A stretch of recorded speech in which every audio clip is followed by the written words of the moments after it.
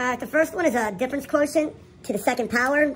So I'm not going to actually do the difference quotient. I'm going to do the derivative. So it's 2x squared plus 7x. There is a shortcut to this instead of doing this difference quotient. So you do this power times that number. So 2 times 2, that's going to give me 4x. Then you subtract 1 from the exponent. So that's going to be 4x to the first. Then, what number's in front of the x squared? There's a 2 in front of the x squared. That's going to give me a plus 2h. Then, this is just going to turn to 7, plus 7. So 4x plus 2h plus 7. 4x plus 2h plus 7. Again, I'm not going to do it the long way. 4x minus 15, difference quotient. Basically, all it's asking is what's the slope of that line. So that answer is just 4. So let me do another one so you have an idea of how to do the more difficult version and the easy version. So the more difficult version, like number 1, would be something like 5x squared plus 7x plus 9. And I want to implement the difference quotient on that. So 2 times 5 is 10x. The 5 is in front of the x squared, so that's going to be plus 5h. And then this just goes to 7. Who cares about that? You're done. One like number 2, that's 4x minus 15. If I had 35x minus 937, the difference quotient of that would just be 35. All right, so they have the cube root graph, and then they have me with the 7 in front of the cube root. That is a vertical stretch of a factor of 7. Vertical stretch of a factor of 7. Square graph, x squared. They have me do something to that, so it's x minus 2. X minus 2 squared. Whatever's inside is going to be the opposite and right left. So it looks like it goes left, but it's the opposite of your intuition. So it actually goes right 2 units. 2 units to the right. A. Number 5, it's of x squared, and then they put a negative out front. So right there, that's going to be an x reflection. So a reflection over the y-axis, no. Reflection across the x-axis, yeah. Reflection across the x-axis, yeah. A reflection across the x-axis, that's good. And then it goes left 6. So translation 6 units to the left, it's going to be choice A. Not to the right, not to the right. It's the opposite when it's inside the quantifier. Notice this 6 is not inside the quantifier. That's just going to be a vertical stretch by a scale factor of 6.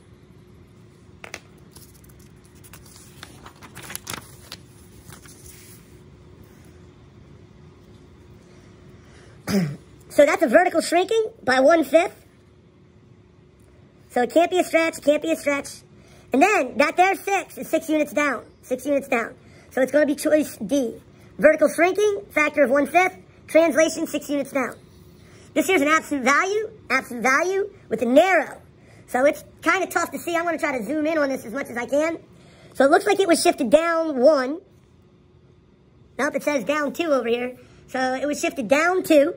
So it's either going to be this one or this one. And it's very narrow. So the very narrow one is going to be the one with the 9 in front of it. If it were 1/9, it's what I would call a fat bottom girl. It would go up 1, right 9, and be very wide. Up 1, left 9. It would be very wide. It would be a fat bottom girl if it were 1/9. Absolute value of x, minus 2. But because it's narrow, it's got the 9 in front of it. It's got the 9 in front of it.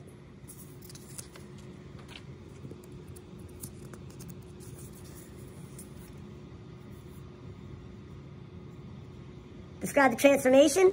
So it seems to have gone left 1, 2, 3, 4, 5, 6, 7, 8. So it went left 8, and then it went up 1, 2, 3, 4, 5.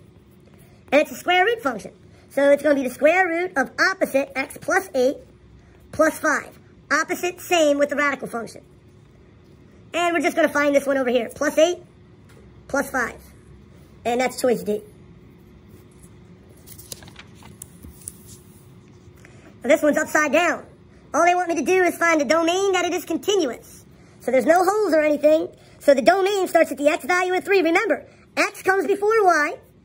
D comes before r. So the domain is going to be all the x values. So the x value starts at 3 and goes to the right forever. And to the right forever is positive infinity. So it starts at closed circle 3. That's going to be a bracket 3. And it ends at forever. So bracket 3 infinity is choice A.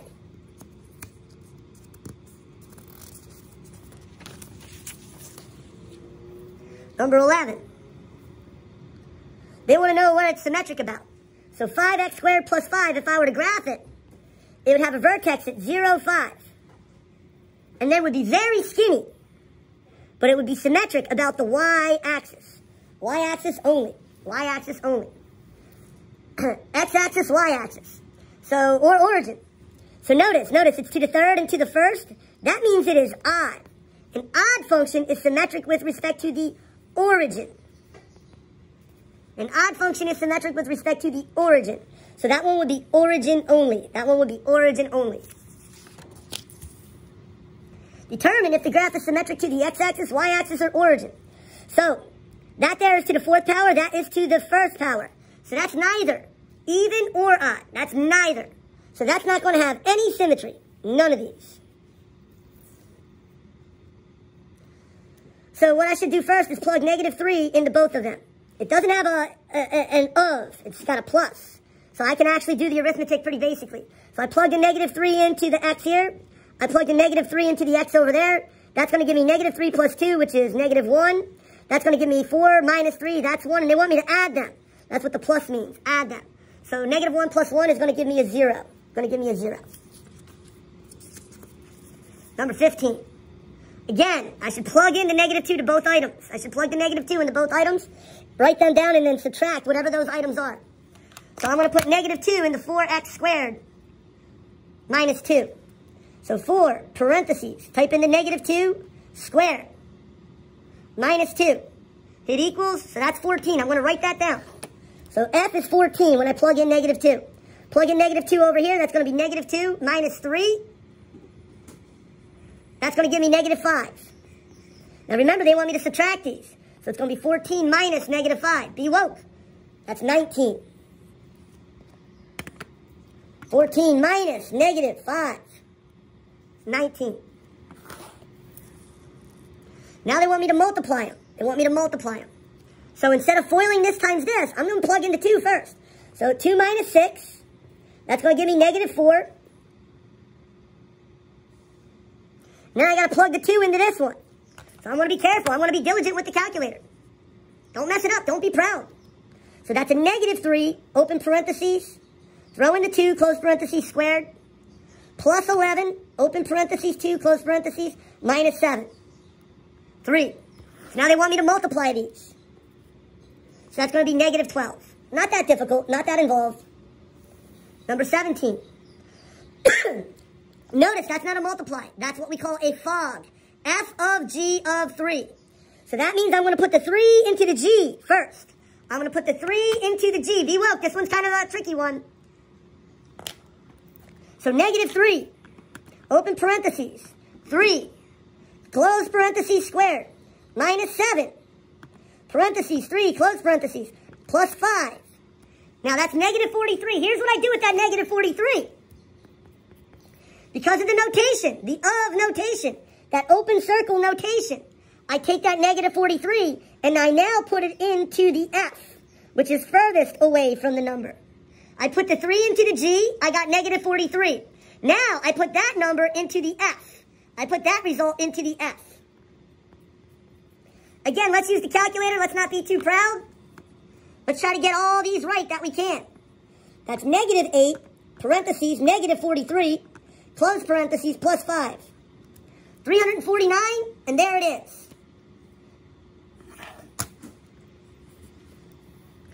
Another one. This is GOF, G of F of 13. So I have to put the 13 into the F function first. So that's going to be 13 minus 3 over 2. Again, I don't trust a lot of us in here with our arithmetic, so I want to hit the fraction button. I'm going to put the 13 minus 3 over 2. That's going to generate the answer 5. That's not the total answer. So I have that 5. Now I take that 5, and I have to plug it into G. So that's going to be 3 times 5 plus 1. 15 plus 1 is 16.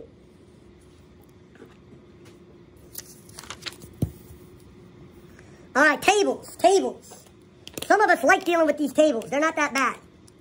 So they want me to find f of 7. So f of 7 is 8. Then I take that 8 and I throw it back into f. F of 8 is 37. F of g of 2.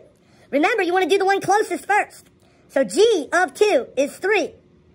So then I take that 3 and I throw it over here. F of 3 is 6. Tables go pretty quick.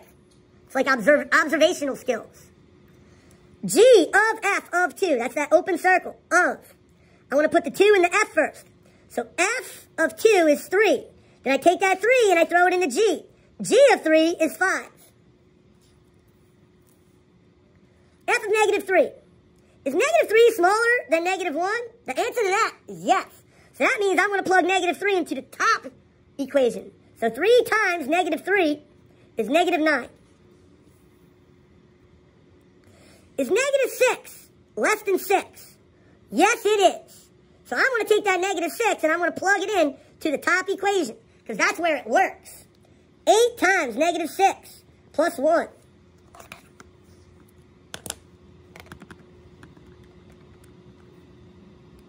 Negative 47. Lo and behold, there it is. 6. 6 less than 0? Oh, hell no. Is 6 between 0 and 5? Oh, no. Is 6 bigger than 5? Yes. So now I just plug 6 into X, and that's just going to give me 6. That's it.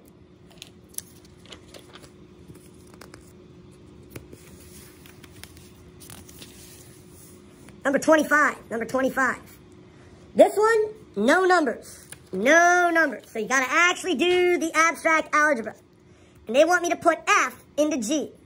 They want me to put F, this big one, into G, this binomial. So G is 2 times X minus 8.